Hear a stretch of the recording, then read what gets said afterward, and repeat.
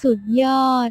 แค่ใช้กล้วยหอมบวกมะนาวกลับได้ผลที่คุณไม่เคยคิดมาก่อนหลายคนคงทราบถึงสรรพคุณทางโภชนาการของกล้วยหอมว่ามีประโยชน์กับร่างกายของคนเรามากมายจนบางครั้งมีคนพูดว่ากินกล้วยหอมวันละลูกเพื่อสุขภาพที่แข็งแรงคือกล้วยหอมนั้นสามารถบรรเทาอาการของโรคซึมเศร้า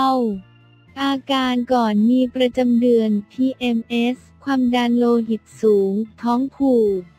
แมลงกัดต่อยและยังเป็นสิ่งที่ดีมากสำหรับผู้ป่วยบางรายที่มีภาวะโลหิตจางค่ะประโยชน์ของมะนาวนับเป็นหนึ่งในผลไม้ที่มีคุณค่ามหาศาลอุดมไปด้วยวิตามินซีและแร่ธาตุหลายชนิดที่สำคัญต่อร่างกายมนุษย์วิตามินซีช่วยการสร้างและรักษาการทำงานทางสรีรวิทยาของเซลล์ในร่างกายให้อยู่ในสภาวะปกติเมื่อขาดวิตามินซีเซลล์ในร่างกายจะเปราะบางสูญเสียความสามารถต้านทานโรคจากภายนอกค่ะนอกจากนี้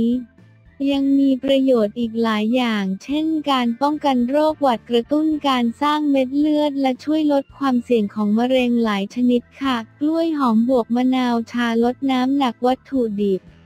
กล้วยหอมสุกฝาน1แผ่นมะนาวฝาน1แผ่นดอกเก๊กฮวยแห้ง9ดอกวิธีทำนำแก้วไปอุ่นใส่มะนาวฝานและดอกเก๊กฮวยแห้งลงไปในแก้วเติมน้ำร้อนลงไปปิดฝาทิ้งไว้ประมาณ5นาทีแยกกากของมะนาวและเก๊กฮวยออกนำกล้วยหอมที่ฝานเตรียมไว้ใส่ลงในน้ำชาที่ได้พร้อมดื่มค่ะสรรพคุณความเปรี้ยวของมะนาวและรสฝาดของกล้วยเมื่อผสมกันจะมีปฏิกิริยาทางเคมีช่วยควบคุมความหิวและลดความอยากอาหารค่ะนอกจากนี้ในกล้วยหอมยังอุดมด้วยวิตามินหลากหลายชนิดแถมยังช่วยเรื่องการขับถ่ายแก้เมาแห้งได้ความเปรี้ยวของมะนาวช่วยบรรเทาอาการเจ็บคอบรรเทาอาการเจ็บปวดฆ่าเชื้อโรคและลดปริมาณไขมันในเส้นเลือดส่วนเก๊กฮวยนั้นช่วยให้ประสาทตื่นตัวค่ะกล้วยหอมบวกมะนาวหมักคอจัดความมันสิ่งที่ต้องเตรียมกล้วยหอม1ลูกมะนาวเศษ